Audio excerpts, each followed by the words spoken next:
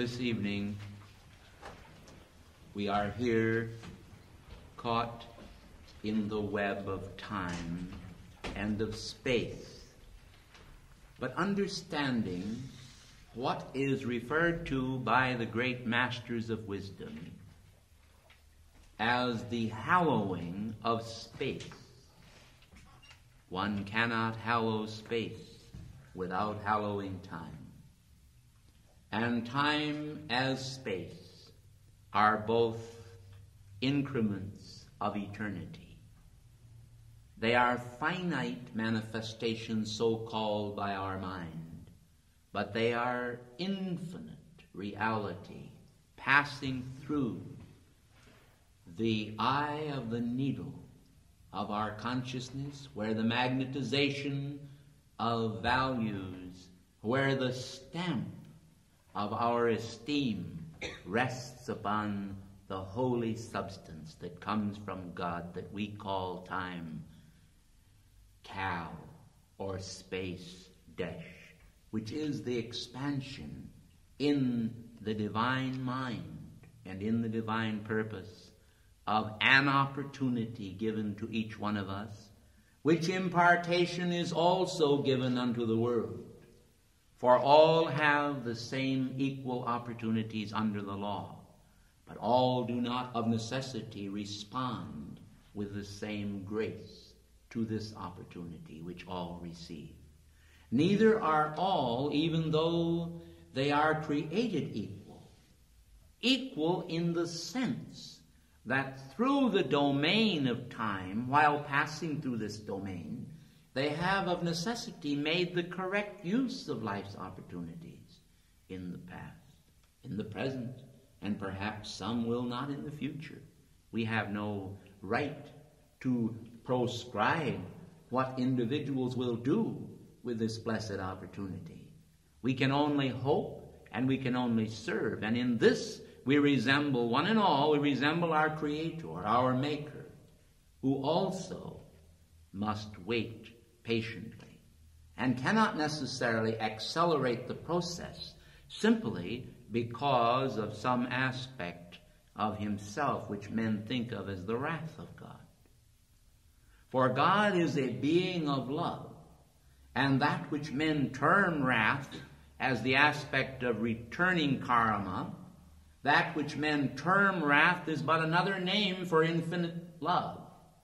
For the chastisements of God are also given in hope that his beloved Son, manifest in varying types of individuals, will at last respond to the great domain of reality, awake from his sleep of the centuries, and come to realize at last that God is in him.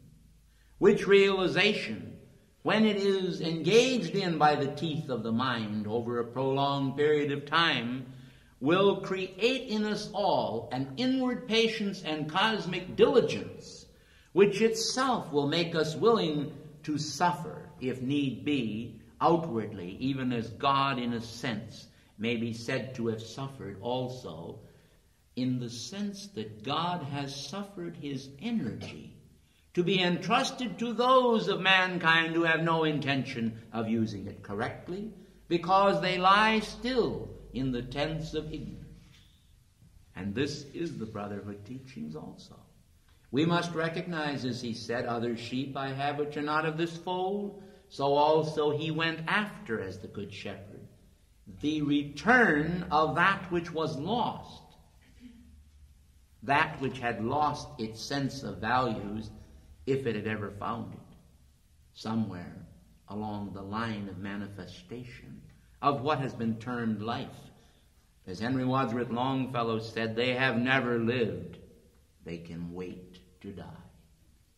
Because unless we are able to enjoy with a degree of perception the fragrance of life as God intended it, we have never lived. Being satisfied with the husks as the prodigal was, we remain bound to the delusions and cords of the senses with all of its vanities and afflictions. But so it was not intended by God, and so our brotherhood has ever taught contrariwise. But the world today as it is steeped in tradition, does not seem to allow itself to truly go back to the great divine traditions, but rather to something that is a few centuries or a few years old, and presume that they have captured all the wisdom of heaven. For example, let us take the subject of angels. A very interesting story told by Norman Vincent Peale in Guideposts affirms the fact that a young couple in their early days of marriage were wandering through the woods, the sylvan woods, some beautiful summer afternoon, and they heard the murmur of voices behind them, harmonious, melodious voices approaching. And then, because these voices had an otherworld quality, and because of the great melodic manifestation of these voices, they turned to perceive what it was that was approaching, expecting to find perhaps a wandering group of Boy Scouts, of children, of young people in the woods, not knowing what to find, when there in the very air, moving a few feet above the ground, were angelic faces and angelic beings, companies of angels actually moving through the groves of trees. They witnessed this clearly, not an illusion, not a vision, not a dream, but a tangible, physical manifestation of angels. But people say today they don't exist. And so this couple sat down on a log, and they looked at each other, each fearing to tell the other what they had seen, for fear the other would think them daft, insane, ridiculous. And then finally one said to the other, "Did you?" "Yes, I did." And back and forth the expressions went, and then finally they agreed to conceal this, because he was a young minister in a church, and to speak to his congregation of having seen angels was heretical, to say the least. No one would believe him. Everyone would think he was insane. They would soon have him moved by some sort of maneuver. He would no longer have a congregation and perhaps be declared unsafe. And so the young man went through the period of his ministry until he was ready to retire, and then he released his information to Dr. Peale, which was an interesting thing, because it shows how our hidebound traditions do not allow us the enjoyment of God's universe, when in reality God intended us to explore, to keep an open mind and a heart. This does not mean, of course, that we must become involved in spiritualistic or mediumistic phenomena and look to find one of the masters hanging behind every curtain or every little Christmas tree ornament, expect that the masters are going to play on yo-yos and descend into our living room at any minute. This is not necessary. We do not have to become fanatical and expect that God is going to produce all sorts of activities before our eyes all the time just to keep us entertained. But rather we must understand that God is there and have a calm knowing of that. And when something does happen that is extraordinary, we must be prepared to thank Him for this extraordinary manifestation. I think it is a very cheap and tawdry activity when people expect that somehow or other every stone that's overturned will suddenly have a God behind it. I think that we may see the living God behind all of that, but we do not have to become imbued with the idea that somehow or other the masters have chosen us to receive every possible magical manifestation of something extraordinary. Why, extraordinary things wouldn't even be extraordinary if they weren't extraordinary. This sounds a bit Gertrude Steinish, but the point is, a rose is a rose is a rose. But the point is that there has to be high points in our life, and there has to be what we may call low points or mediocre points. But these are not really mediocre. It's the long haul that brings us to the feet of God, not just the phenomenal things that occur along the way. These others are mileposts. They signify encouragement. They help us to intensify our patience. They give us understanding of grace. But what a wonderful thing it is if the mind be kept open and not reject everything. But I do think it is dangerous for the mind to accept everything. And therefore, I always encourage all my students to challenge anything that I say, to challenge anything, if they wish, that has been said, because providing we do this with an open mind and love for God, without the abominable attitude that some people have, that if you don't exactly say everything that I believe, then I'm not going to like it, because I want to be Mr. and Mrs. Echo, little Sir Echo. There are people in the world today that all they want to hear is exactly what they believe. Well, if that be the case, of course, there are many people today who trade in God and Christ at the marketplace, who try to sell God to people for dollars, because they know that there are people just waiting to hear the echoes of their own sentiments without progress. We don't believe this is right. We believe that the truth and the truth alone can make us free, and we must be free to both accept and reject. But we have long felt that rejections without cause are just as dangerous as acceptations without cause. It is not necessary for us to become a funnel that absolutely takes in everything that exists in the world, every statement about God, every crazy little idea that may be given by some psychic experimenter. This is not necessary. But nevertheless, we still must not close the door of our heart and mind. And so we must pray for balance, that the Holy Spirit may lead us and guide us into all truth, with sanity and affection for truth itself. I do think that it is one of the greatest mistakes that people make, and that is the idea, as though they were buying a magazine subscription from a salesman at the door, that every idea that's given to their mind, they either have to accept it or have to reject it. You don't have to do either. Why, for goodness sakes, you can have a library of thoughts. You can put them on the shelves and leave them there as long as you want. And you can take them down and look at them and examine them whenever you want. And one by one, as you're able to accept truth, as it fits the jigsaw puzzle of cosmic reality, you can take from these ideas and feed them into the consciousness of genuine approval, heart's approval that lies within you. It is, I think, one of the greatest mistakes for people to just take everything in and accept it. I think it's equally so to reject it. We must understand this, because the secret places of God in the earth are one of these ideas that I want to expound on a little to you tonight.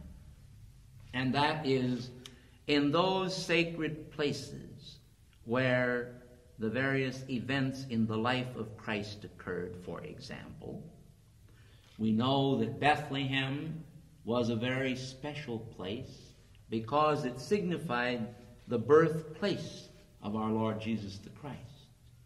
And we know that Calvary's Hill has meaning, as does the Hill of the Ascension, Bethany's Hill. And so all of these specific places in the world, like that, they are meaningful to us because they involve themselves with those great avatars, with that great Son of God, Jesus Christ, with the birthplace of Lord Buddha, with the birthplaces of all the various avatars that are known. These places are important. But more important than that, one idea that I think has perhaps never been realized by the bulk of mankind, but that has been realized by the few almost in every age, is the idea of the sweet potato. Well, of course, you're going to say, what are you talking about? Did you ever see a sweet potato, how it has these little holes, and you put your finger over the holes, and then you blow a breath of air, and then, of course, if you're proficient at it, you make music with your sweet potato. Well, most people do not realize that the earth itself has focuses on the surface of the earth that attune the planetary body as an instrument, as a divine instrument. And so there are specific places. One of those great places on this earth was the altar on which Abram offered his son Isaac, and then the angel appeared. We recently placed our hands upon that stone known as the Dome of the Rock in Jerusalem. That is one of the secret places of the earth. It is a very sacred place, being a very interesting focus of the brotherhood. But then we're going to go into some more too, because Jacob laid his head on a stone, and then he fell asleep, and behind him, in his consciousness, appeared a great stairway leading upward. This is, of course, mystical in a sense of the word, but it also is actual, and this is quite interesting. It is mystical because it signifies, it has a message to us that is very, very important. It shows that all people are not at the top of that ladder.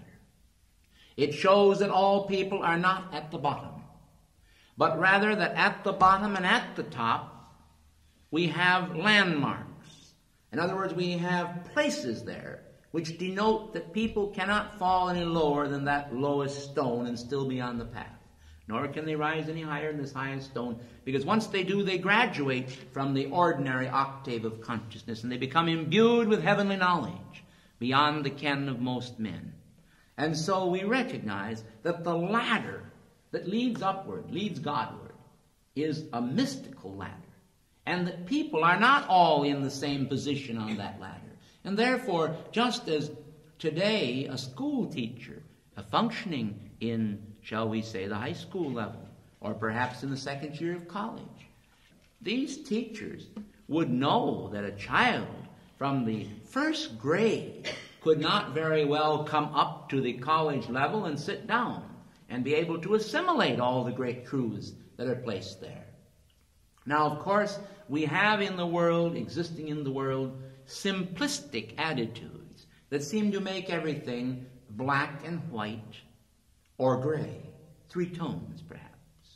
A mingling of the black and white is the gray, and the black is the absolute evil, and the white is the absolute good. But nevertheless, these simplistic attitudes are really rhetorical ideas. We can bring them out, we can talk about them, but in reality, they do not signify anything that necessarily is applicable to our world individually, because you have so many people and so many steps leading to God that it's very difficult indeed to be able to make it so simplistic.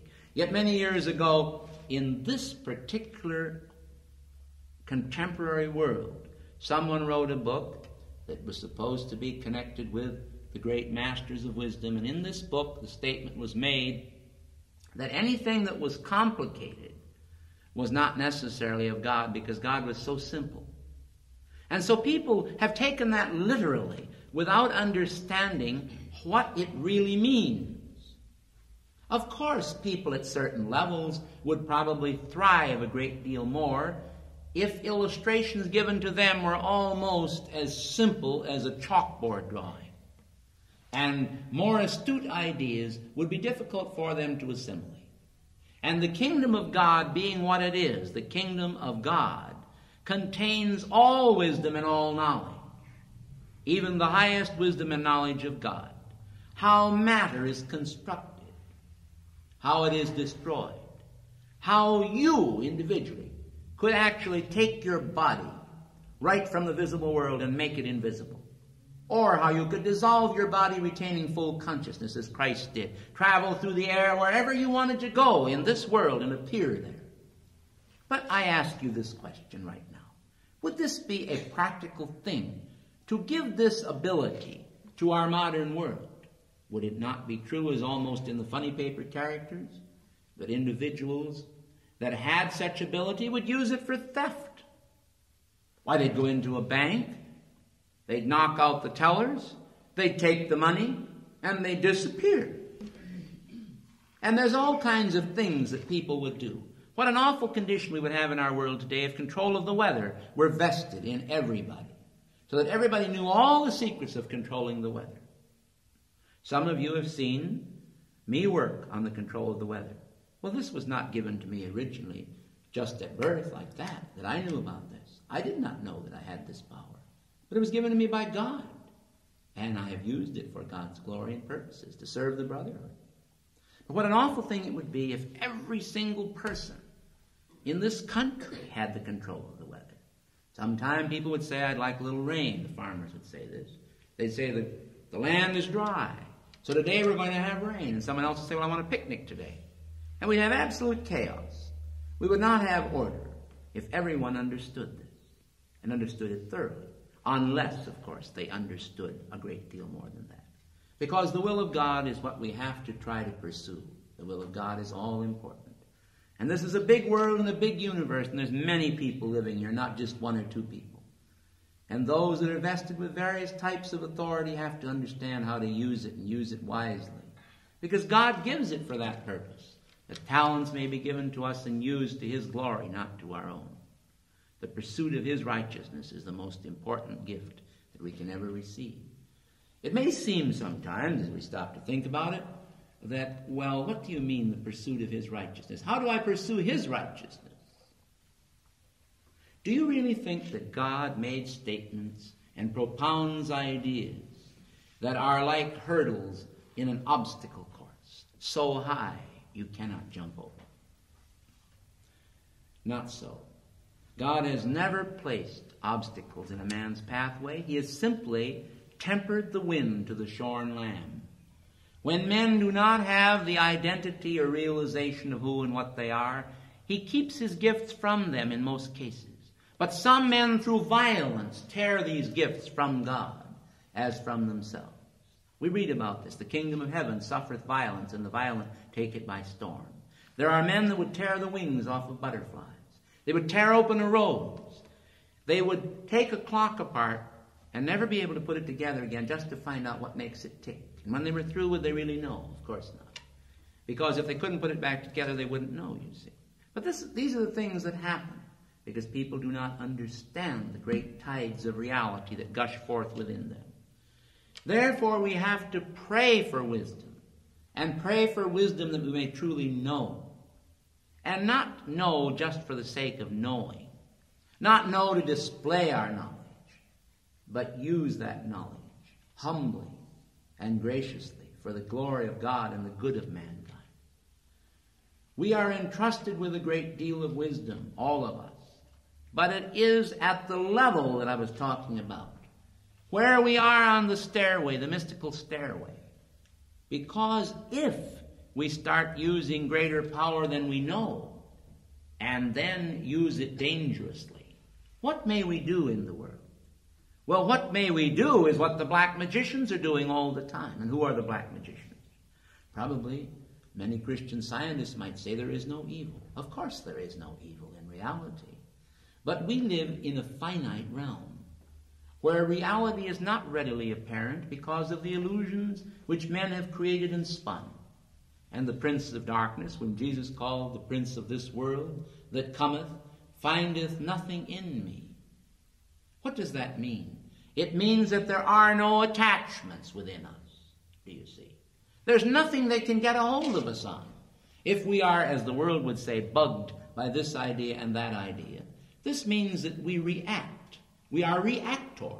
If someone comes alongside of us with a powerful motor car, and they sit at the light and they throb the motor, vroom, vroom, and then if they look over at us and straighten their shoulders up and put their foot on the accelerator and give another zoom, then the light changes. That's all we need. It's like waving a flag in front of a bull. I mean, we're off to the races. And down the highway we thunder. In France, they drove 75 miles an hour right through a little town. And they knocked a little girl of 16 or 17 years old way up into the air and down again. And this little child has had years and years and years of suffering because of the carelessness of people with a powerful motor car. Is energy not given to us and all things given to us that we may learn how to use it? Of course it is. We are here in this world as in a great caravan. We are moving along. Oh yes, God and the brotherhood exist. But initiations are not just given for so many dollars. They require so much diligence of soul, so much application of heart, so much meaning. It is not a matter of worldly organization. It is not a matter of worldly fraternity. It is a matter of the spiritual fraternity. It is a matter of patience. It is a matter of grace. It is a matter of love, above all of love. For though I have all gifts and all knowledge, though I speak with the tongues of men and of angels, Paul declared, if I have not charity, I am but a sounding brass or a tinkling cymbal. And so we who wish to do the will of God, more than we wish to do our own will, we must make the necessary application. We must change the complexion of the world. The alchemy of change must live in ourselves. Because if it lives in us, it will also live in what we do, and what we do will become an action of unison in the world that will ultimately change the whole world thought. Our children will be properly educated. We will not use the criteria of the worldly dollar, but we will use the criteria of alchemy, spiritual alchemy, to bring about the kingdom of heaven. For goodness sakes, look at Christianity, one of the greatest and most marvelous activities that has ever been brought forth. Look at it. See the hospitals that have been built in the name of Christ. And then watch how the deterioration of these instruments has occurred. Not that there's not a great deal of good done by them today. Of course there is. But it has become mechanized. Today it is a function of gears turning without oil in many cases, grinding out lives and doing with as they see fit, without any application of necessity to the courage of the human soul and the respect of the human soul. One time I came to the window of a hospital, and I had a 50-cent coin in my hand, and I had a half hour to see my own child. And so I waited patiently while a doctor and a nurse were inside conversing. And finally, after 5 minutes had ticked away, I knocked with a 50-cent piece on the window. And they looked at me, kind of grinned a little bit, and waved their hand. Another 5 minutes went by. Now I had 20 minutes left before I had to be back to my job. So I tapped again very gently and respectfully. And again, they looked a little bit annoyed and turned away, went on with their conversation. And so finally, at 15 minutes, when half of my time had ticked away, and I only wanted to see this child for about a minute, and the nurse would not bring the child over, and yet she was in charge and was supposed to bring that child over. It was a normal visiting hours. I gently went to the door of the room, and I opened it about 6 inches, and I said, "Excuse me, ma'am." At which time the doctor turned to me and said, "You get out of here without a mask on." I said, "But sir," I said, "you don't have a mask on." He said, "I'm a doctor." And so we live in this sophisticated world, a world of double standards and double values and double cross, where all kinds of things happen, and yet the educative process, the divine educative process, goes on and on and on. So we must recognize then in this ladder which Jacob saw, that people are not all at the top rung. They don't all give those reactions that we want. And we must not, of necessity, react to circumstances. Yet there are times that we become the scourge of God ourselves. We must, of necessity, sometimes stand up for the values that are important in our age. Back in the time of George Washington, the father of our country, as most of you realize, George III of England was doing many things to the American people who were not then the American people, but the English people. And of course, the Boston Tea Party and Paul Revere's Ride and all of those activities were involved in the early revolution, the changes that were brought about by that revolution. And so what happened in those days tried the souls of men, and they had to rise up within themselves and try to demand out of life a better way of life. And this they did. And of course it took courage. They pledged their lives, their honor, and their fortunes, their sacred honor, their sacred lives, and their fortunes. And they pledged everything they had for the purposes of bringing about the instruments of freedom in this country, of creating the Constitution of the United States as an article or series of articles that would bring about a better way of life. And today the Constitution is being amended. The chief architects of this, of course, are located right here in Santa Barbara, California. People that wish to change the Constitution of the United States. But if we actually lived by those early constitutional values, we would have a better world instead of a worse world. And we could export these conditions to the world. We could export the values, the way of life that is America to the world.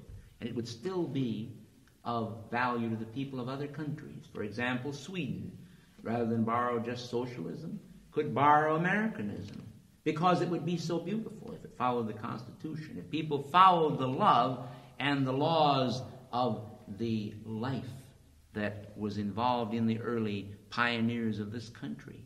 What they thought and what they felt was the worship of God. Not necessarily a proscription of those ideas, not necessarily just a dictatorial manifestation of those ideas by some firm rule, but rather by what they felt were important in their heart. And they felt that freedom was important to everyone. Today we live in a great bureaucracy, a bureaucracy that grinds its gears almost resistlessly against even the manifestation of Christ. We have taken Christ out of Christmas. Today, Christ is completely gone, principally from Christmas. All that is left today is the tinsel, the glitter, and the lights, and our commercial aspects. It is so commercialized that computers even figure out exactly how many of any specific article we're going to have to order in our various department stores, and how many will be sold and how many will be left. Truly, the mark of the beast, 666, the number of a man. Truly, this is the most important thing in the eyes of most people, is what can man do? How much money can he make over that particular holiday season? That's more important than anything else to people. But that is not important to God, because God is the God of the ages, and Christ is the Christ of the ages. And the secret places of the Lord are in the earth, not only in the physical world, our great sweet potato in space on which the melodies of God are being played as the retreats of the world are being activated. So I want to say something about those retreats from a standpoint of the retreats alone, by saying that the Great White Brotherhood has numerous retreats in the world. I won't have time tonight to be able to get into every retreat, but I want to touch on a few. For example, over the Holy Land, there is the resurrection retreat of Jesus and Mary. This is a magnificent retreat. And what is the purpose of that retreat? Well, the retreat exists there to serve the Great White Brotherhood. But our individuals today, earthbound, are people bound to their bodies? Are they tied to their bodies as if by cords and ropes? Of course not. Because when you sleep at night, if you know the method is outlined in our Keepers of the Flame lessons, for example, and various other teachings and techniques of the Brotherhood, you can escape from your physical body, from being earthbound. And you can travel at night with or without consciousness, and I've done it myself without consciousness often, and with using only soul consciousness, and I've also done it with consciousness. I remember several years ago I was staying at the Blackstone Hotel in Chicago, attending a special convention at the Blackstone. And I went to bed one night, and as I was leaving my body, I remembered the trip across the face of America as though it were an actual plane ride. And pretty soon I was in New York and circling around, and I came down to the Empire State Building. And there, of course, as you know, there's a huge antenna on top of the Empire State Building. And so I came down on that antenna, and I placed my feet on it. 1 foot, I should say. And as I placed it on there, I got scared. I don't mind telling you, because I realized that there was the street below. I had not even thought that I was traveling out of the body. I thought that actually I was physically on this statue. I don't mean statue, I mean this tower. And I felt that that's where I was. And I felt that any moment if I slipped, I might crash and get hurt down to the street.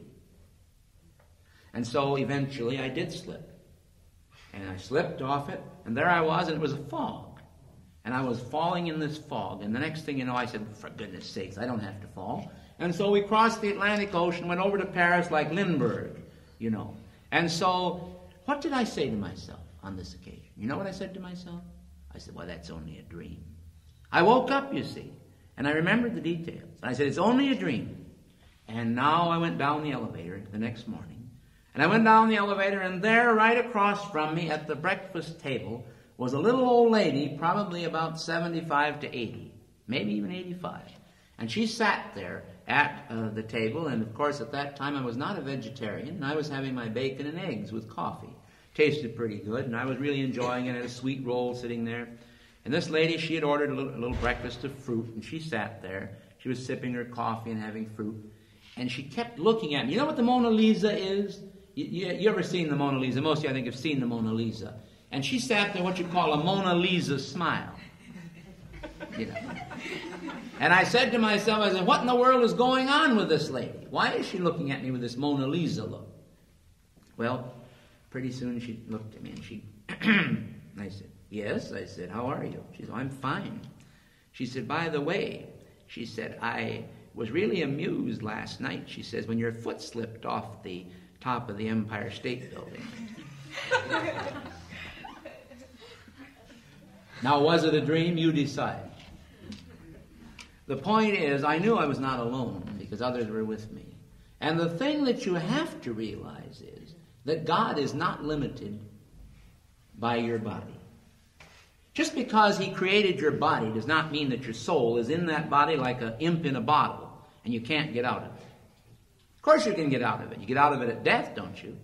When you lay your body down at night, you can also get out of it. Where do you go? Well, you go, if you want to, where God wants you to go.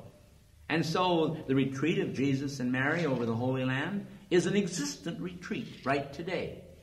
It's just as existent as this room right here, only it has a lot more room in it for a lot more people. When they come into that retreat, there are angels there, great cosmic beings, and they can make you tingle from the tip of your toes to the top of your head with God's energy. And they can give you beautiful ideas, and they can bring you happiness and joy, and the awareness of the Holy Spirit, and the awareness of what God wants to do in the temple of the resurrection flame over the Holy Land. Why, what does it do? I'll tell you what it does if you want to let it work in you. It will renew every single cell in your body.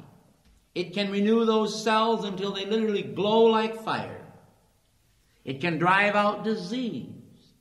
It can transform your mind. It can promote healing in the whole world order. That's just one retreat. Then go over to Luxor, Egypt, and visit the retreat of Serapis Bey, that great master of the seraphim. That's another retreat, a secret retreat in the world. Then, too, right here in America, if you want to go to the Grand Teton Range up in Wyoming, what do you find up there? That's the retreat of Lord Lanto today. And so there are many retreats all over the world. There's the retreat of the god and goddess Meru down in South America at Lake Titicaca. And all over the world you have various retreats of the masters. Well now, people may say, why are there retreats? Well, I've already told you if you listen real closely. All the earth is holy. You'll agree with me on this? Yet what did God say to Moses in the Sinai desert? Take off thy shoes from thy feet, for the ground whereupon thou standest is holy ground. Why? Because it was holy ground in the Sinai desert. Don't ask me why. The whole earth is holy, but now God specifies the spot that Moses is standing. It is holy ground. It's a special approach. Now, I think I can tell you this. Right in the middle of your head, hanging like a ripe cherry, is the pituitary gland. This is a focus of cosmic energy within you. Right in the middle of your forehead are the remnants of the pineal gland. And of course, in the old fire teachings, we read that man must climb the 33 steps of the spinal ladder to the place of the skull, Golgotha, where the Christ is crucified between the two malefactors, the anterior and posterior lobes of the pituitary gland. We begin to get the idea then gradually that God has put focuses within each and every one of us that correspond to the focuses in the earth. Do you understand?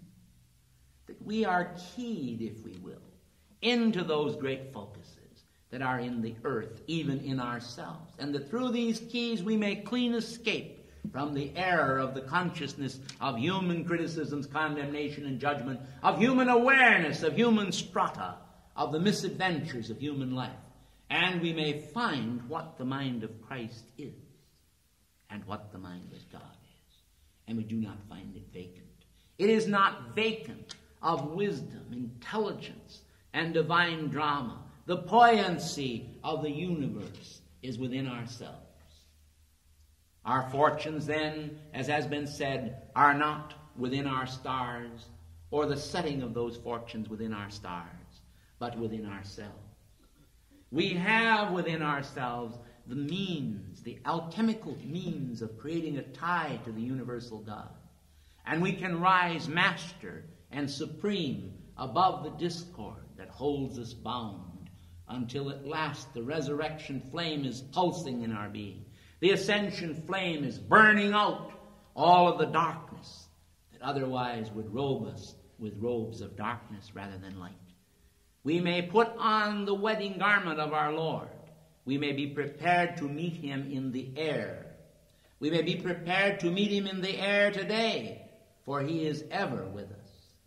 He is ever with mankind. God, our Savior, manifests not only in Christ, but in every child of creation, as it is Christ's will. How mankind have wronged one another by their lowering concepts of the great divine values that are inherent within man. To live is to live for God, if we will it so.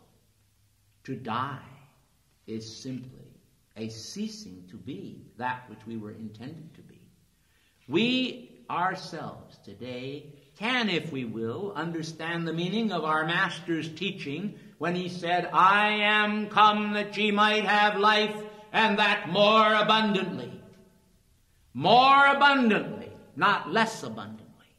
He does not intend that we should take the flame of life that he lit within us by the taper of his own love and allow that flickering taper to go out and to have no meaning in the world.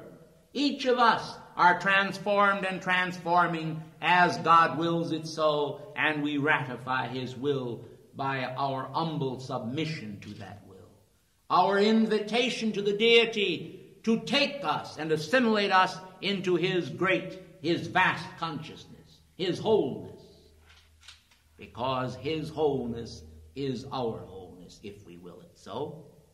We do not need to submit to the passions of the world that become so excited over every little foolish thing and so oblivious of every great gift which heaven has prepared for us.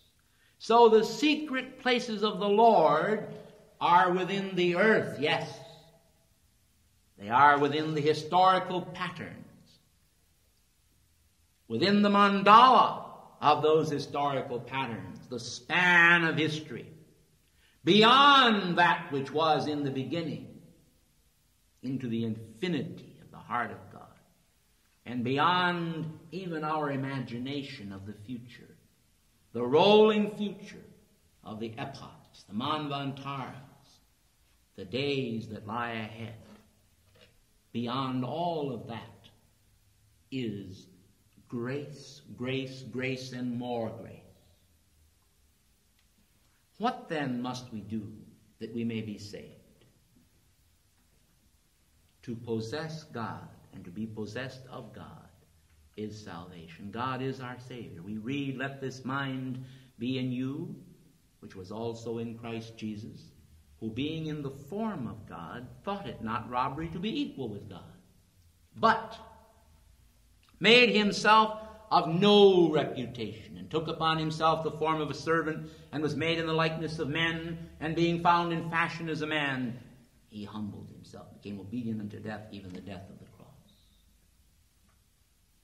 We should understand that the cross, referred to by St. Paul, was not merely a Roman instrument of torture, an electric chair, a hangman's noose, an instrument of ending it all for an individual, but rather of bringing about the demise of those qualities of life, which are not qualities of life at all, but rob us, each and every one of us, of all value and of all opportunity, by directing our consciousness toward the criticisms of our fellow men which produce nothing for us.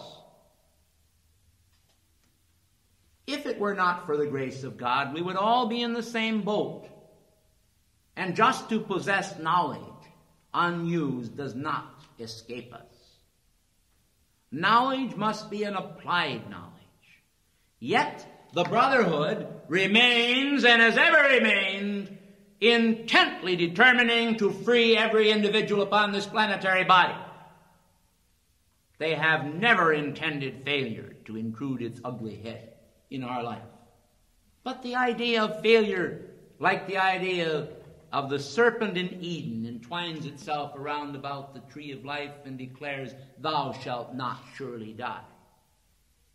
Perhaps not so, but this we know. Every quality of life that is not God shall die. And if we will to make our life filled with every quality that is not God, to exercise life as a trampoline, to jump up and down and enjoy our brother's discomfiture, if we would spread abroad in harmony and pain and darkness and afflict others without mercy, as we sow, so shall we reap. Yet my soul hath no pleasure, God has said, in the death of the wicked.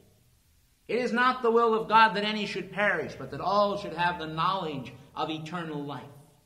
The knowledge of eternal life may not of necessity seem to be imparted by any one organization, but then, after all, the divine alphabet, from A to Z, the codification of divine value, is expressed in 26 letters in the English language, and in a host of words, but a finite variety thereof, which a Webster dictionary, written by Noah Webster and now embellished upon by a host of scholars, will convey to us today, if we will, a finite number of words, and yet these words are constructed and reconstructed and molded into ideas, or ideas mold them, as the case may be. And we hear these ideas. Some are simplistic and some are involved.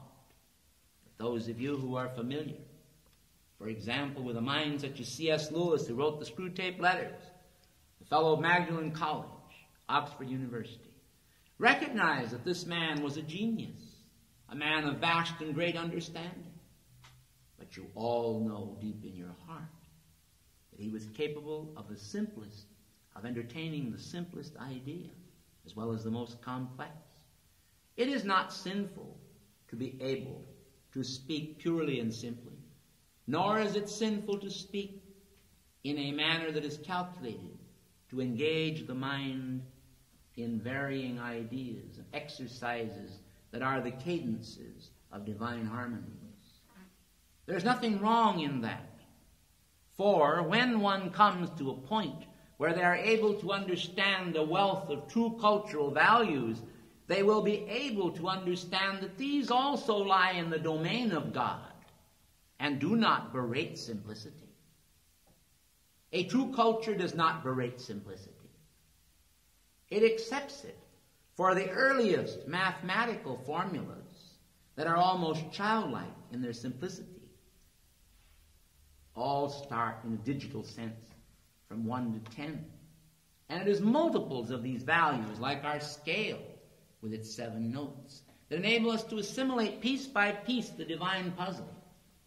And yet the value of God does not lie in sophistication alone, if at all, but rather in the willingness of the heart to submit itself to divine grace. But we have ever found one thing, and that is this, that once the heart bows low,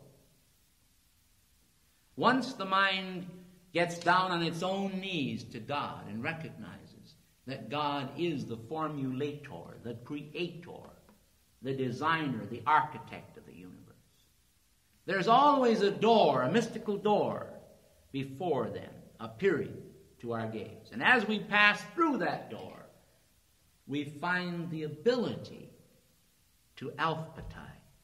We find the ability to understand, to work with these values, and they are no longer complex or falsely sophisticated, but they are spiritual, and they are the mind of Christ. For I am here to tell you tonight that this universe, in all of its secret places of endowment, insofar as this world order is concerned, even the physical appearance world, is mathematically precise. For example, I could move to a certain spot on this stage and absolutely disappear from your view.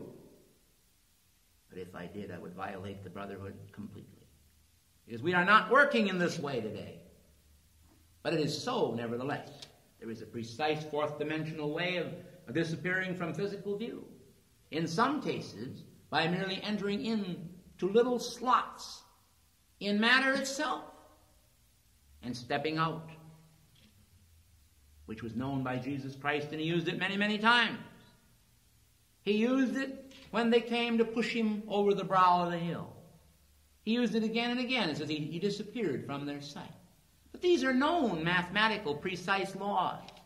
And then there are other ways you can dissolve the body completely. And when you dissolve it completely, it will not so easily reappear. But it will appear where it's supposed to. But the point is that there is a way which, for example, black magicians can create disease germs by misqualifying divine substance. And when these disease germs are breathed into the human nostril, disease manifests, unless the individual is prepared to counteract such activity. I want you to know that at Salem, for example, in the early witchcraft trials, there were very vicious forces acting there. Forces that had acted in monasteries in Europe long before that. Forces that today in our colleges are still acting and helping to create the cult of drugs, sex, and discord. But what is it all for? It's because it promises men liberty. But the people who make that promise are themselves the servants of corruption. And our activity under the direction of the Brotherhood has taken manifold, large numbers of people out of the drug culture and brought them to the understanding where they can plainly see that the living Christ today dispenses the essence of his glory to man right through his heart and mind. He kindles the mind. He explains to man what he can be. And man finds the answers in Christ, in God. So let us be aware of the constructivism of the organization. Let us be aware of the constructivism of God. Only because God is so constructive, so creative, so benign, so beautiful, can the organization, our organization, the Summit Lighthouse, dispense or radiate this light out because it is already in the universe. It's already in our heart. It's already in everybody. And therefore everybody responds to it if they will allow themselves to respond. If they won't, the loss is there. But we have no feeling about that. Whatever we do is humbly done. Whatever we do is graciously given. If I seem to be breaking my arm by patting our organization on the back, please understand that all glory be to God. Yet what has been, how far the boat is rowed, this is not nearly so important as how far it will go. And it will go because God wills it so. And why does he will it so? Primarily because we have eroded our values in the world today as a nation. We have eroded our values in the whole world order. We perpetuate war, yes. But why? Because the dragon has come down to us, having great wrath. But the purposes of life are not perceived in the midst of all of our religions. Whether men are Mohammedans, worshiping in mosques, Buddhists, worshiping in Buddhist temples, or out in the highways and byways of life, followers of the Tao, or whether they follow Jesus the Christ.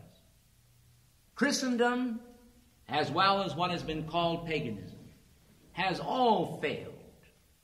They are all gone out of the way, and they have all become unprofitable because they do not understand the basic truth that Christ lives in them as he lives in the world. And so the secret places of God in the world are of great and mighty value.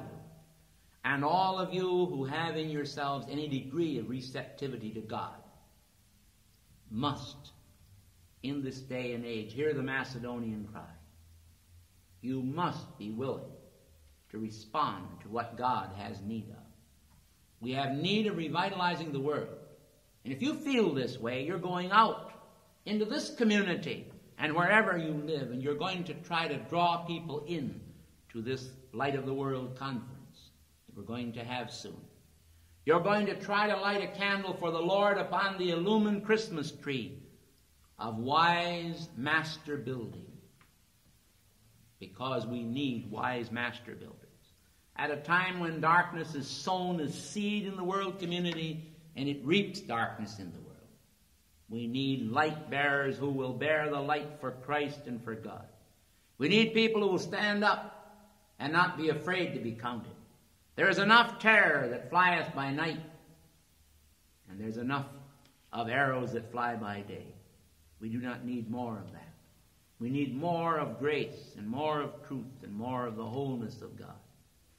And so I urge upon you tonight, only in the capacity of God's bishop, I urge upon every one of you the realization that you can count, you can do something that will significantly help to roll back the tides of darkness in the world order. This is what we're all doing. We're going to have a wonderful class. It's going to be great glory and great beauty brought forth in that class. But the perpetuation of that beauty will momentarily depend upon you individually. Until then, we are all able to hold up the taper of the Lord in the world order. There will come into the world community those from other planets and other systems of worlds who are the children of God. I'm talking about spiritual beings now. They will come in and hold or help you to hold up until your understanding be increased to where you won't really need them anymore. And then your teachers will no longer be in a corner, but you will see them face to face. And you will commune with them. And as you commune with them, you will also become like them. And you will see them as they are. You will see Christ as he is. You will see God as he is. And you will help to build the kingdom of heaven on this earth. People do not seem to understand that the construction of the government of the United States itself is a form of the kingdom of heaven, or so it was intended to be. We read of the United Nations. We read of the desires of men to unite people in one great Babylonian episode. But it will not work until Christ be enthroned in the heart. Because unless Christ be enthroned in the heart, then darkness stalks our land. Because each man would have it be his way without understanding the universal way of the kingdom of God. The secret places of the earth that are within you are alchemical keys. Like the tubes or transistors in your radio apparatus. They are placed there by God in order to give you higher attunement. Use them wisely and well and esteem them dearly, and watch your consciousness and awareness grow with the fires that inflame space with the love of God. But abuse them and neglect them and become involved in the dust of the ages, and you will find yourselves passing into obscurity and oblivion, as this age also will do, unless it summons the wisdom to resurrect itself and to bring the glow of Christ's reality to the nations now, when the nations need it as never before. When Jesus came long ago, when that tiny babe to whom so much homage was paid came into the world, he was the great light in a darkened world. Do not despair because darkness today rules the night of our world. For the day star from on high has visited us. And if you will understand what that means, you will create in yourself, by consciously willing it so, a climate of perpetual welcome to the kingdom of heaven. And you will spread that welcome over the heart of a waiting world. And thus we will recreate a new nativity among the nations and bring them to the feet